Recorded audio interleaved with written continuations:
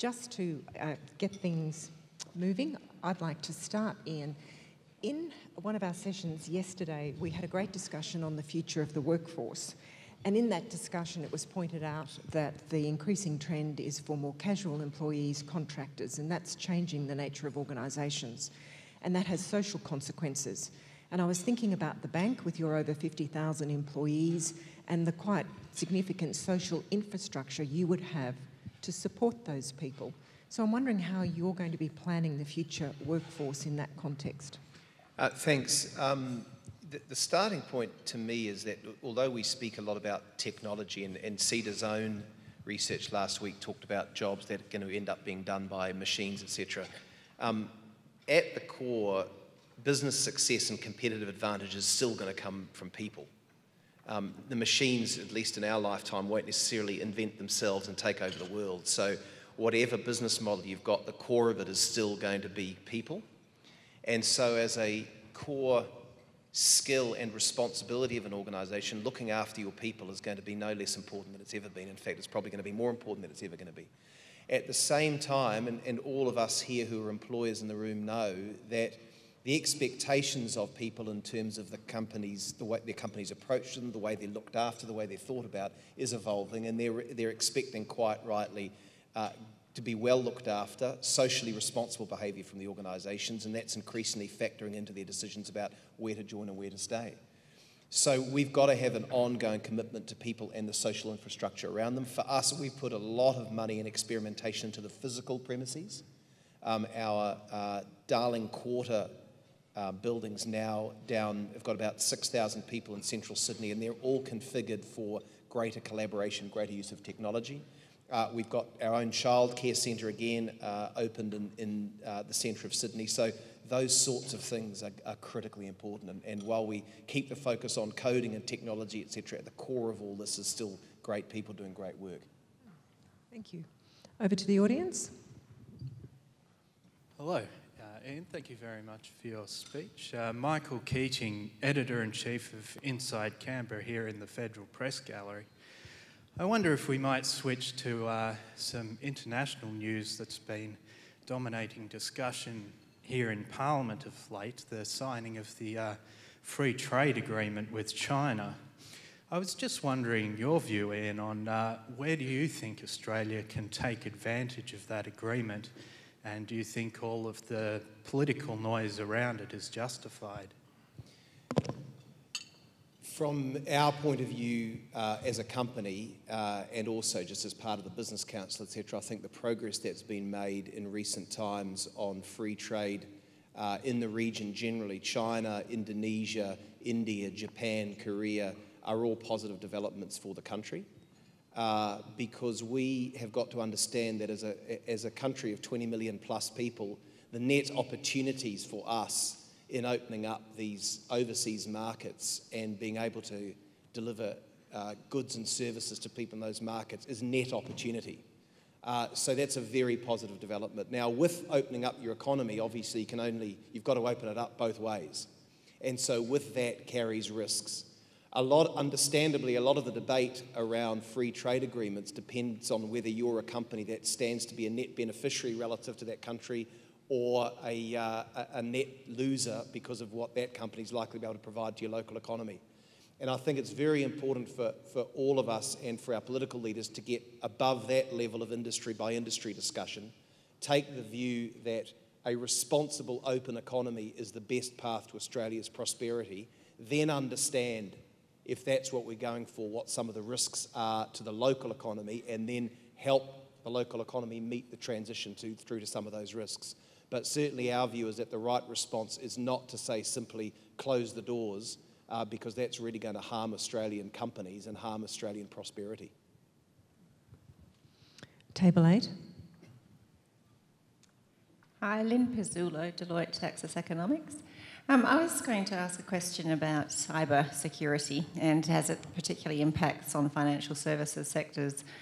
So we have got a situation recently where one European country has actually published a study where they've said that the value of the internet is now a net negative for them because the amount of resources they have to dedicate in terms of managing financial crimes and protecting their critical financial data actually exceeds the benefits that they perceive from internet banking and all the efficiencies from digital technology.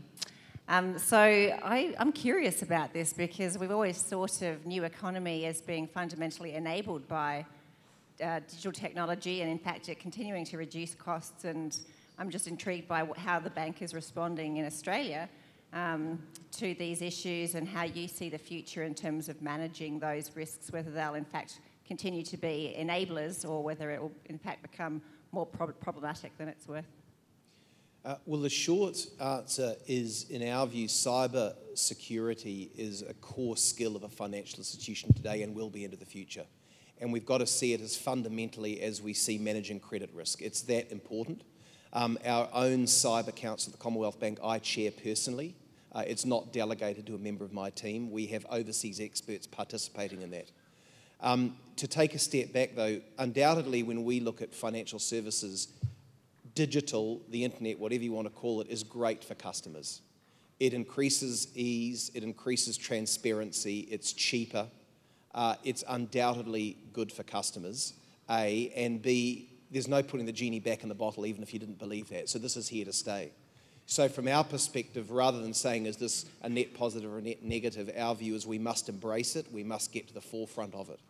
A big part of that is making sure the front end is industry leading. We've also got to get the back end right to make sure the processes are good. But in addition to all the really cool stuff that people see, CommBank apps and our new merchant terminal, etc., behind that is a really deep focus on cyber security, and we're spending tens of millions of dollars on that every year. It's something we take extremely seriously, and we just need to get better and better and better at it because it's a core skill of the bank. Our customers expect it, and we've got to be good at it to continue strengthening the trust that they put in us. A question here at the front. Okay, my outside voice. Bridget McKenzie, Senator for Victoria, also Chair of the Senate Education and Employment Committee. Fantastic speech. Really enjoyed it. I just wondered if you had some comments to make around both the disruptive impact and indeed the opportunities that exist for the development of quantum computing. Yeah, the answer's both. I mean, the sad news when you're a big organisation as we are, a big incumbent as people like to call us, is risk and opportunity are two sides of the same coin. Now, quantum computing, we've been very clear that we've made a small investment in this. Actually, A, because we think that in a world of fast computing and big data, it can help our business. So there's a strong business justification for it. But B, actually, we found that the work that was being done in the area of quantum computing in Australia had the potential actually to be world leading. And often we look at these things and we have a view of, gosh, we can't believe that ever in Australia we would be world leaders on something that's not a sport. Actually, here we are with quantum computing, which is one of the real major potential disruptive forces in computing in the future, in computing memory, speed of processing, speed of big data, etc. And we saw this and said, look, let's just make an investment in it so it happens. Now, it's our shareholders' money, so we've got to have a good business justification to be responsible for it, but the fundamental view we had is that this can change business, including ours. Australia can be at the forefront, and therefore to the extent we could help it happen, we were happy to do so, and that's something we've got an ongoing interest in. Ian, one of the earlier sessions today was looking at the issue of productivity, and Peter Harris put up a slide showing productivity going all in the wrong direction, other than one slide that he put up which showed productivity gains in the financial services sector, and we all got very excited when we saw that. And then he qualified it by saying that that was principally driven by pricing decisions around interest rate changes. But of course, given financial services sector is going to have a very important role in leading the transition to the new economy, how do you get sustainable productivity improvements without compromising customer service or governance? The first aspect of this is you've got to decide what productivity means for you as an institution. Now, I haven't seen the data that you're referring to, but for many years as a bank and as a financial services sector, we talked about the cost to income ratio, which roughly is the percentage of cost versus the percentage of revenue. Now, as that goes down, you say to yourselves, gosh, we're getting more productive, but it could be explained by the fact that you're earning more revenue. And that is not being more productive. So from our perspective at the Commonwealth Bank, we've taken the view that being more productive actually is a matter of life or death in this economy. It's not a nice to have, not month to month, but over the next 5 years. And we measure it at the process level based on unit cost, error rates, turnaround time, and throughput by process. And what we want to see is that process by process, unit costs are going down, error rates are going down, throughput's going up. Now, once you get that productivity through, then obviously you've got a more productive cost base, and then the decision always comes as a business, how much of that do you put towards dropping prices versus taking margin? Every person running a business here has various versions of that same decision, and that's dictated by, among other things, customer expectations and the competitive environment. Over even the short term, certainly the medium to long term, and certainly in an age of greater transparency driven by the internet, we have a view as a business that transparency is going up, customers want value, and therefore if you're not prepared to provide value over the long term, you won't survive.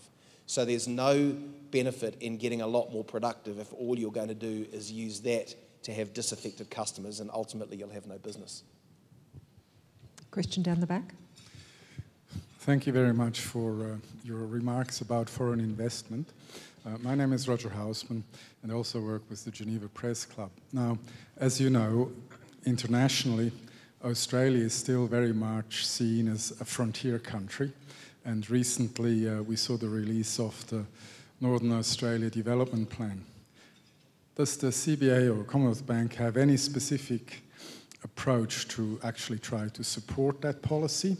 And also, how do you see the development in Australia, which still seems to suffer from the fact that people from the country move to the cities, whereas the comparative advantage from an international perspective is that Australia actually has a bigger advantage in agribusinesses and other related food processing areas than any other country in the world. Yet the big four banks, I have to say, looking at the statistics, are very reluctant to invest in that sector. First of all, I think the fundamental thesis behind your point about Australia, I'd agree with, which is one of the challenges of Australia is that it's blessed with such a stunning eastern and western seaboard and everyone wants to be there. Now, the cities of the eastern and western seaboard are major contributors to the economy. They need to be strengthened, etc. But the opportunities in the country are significantly beyond just the strips on the east and the west coast. And I was speaking to somebody at the Business Council today about my last visit to Darwin. And the economic energy in Darwin is extraordinary. And you notice when you speak to our staff in the branch and you go to our branches in Darwin on a Monday morning and you say, how was your weekend? They say, it was great, thanks, I was up in Bali. The flight was an hour and I went there and back. When were you last in Sydney? Maybe 5 years ago. So just the geographic proximity of that part of Australia to a lot of the regions that we're talking about in and of itself demands greater thought. In terms of your comments about agriculture, undoubtedly it's an important part of Australia's future comparative advantage. The economic effects that I talked about include the fact that those countries want to consume more food, consume more protein, etc. That's a net opportunity for Australia and for New Zealand where we have a business. Now, there's been a lot of discussion about financial institutions' credit appetite in agriculture, and I'd be the first to admit that over time the sector and indeed the Commonwealth Bank has been a bit patchy in its attitudes to the sector because it's tended to want to lend when times are great, and then when times are not so great it has to unwind a lot of that lending and credit tightens up. In my previous role before I was the CEO, I was head of the business bank under which the Agri-Bank sat. I've spent time in mustering helicopters above beef farms in Queensland.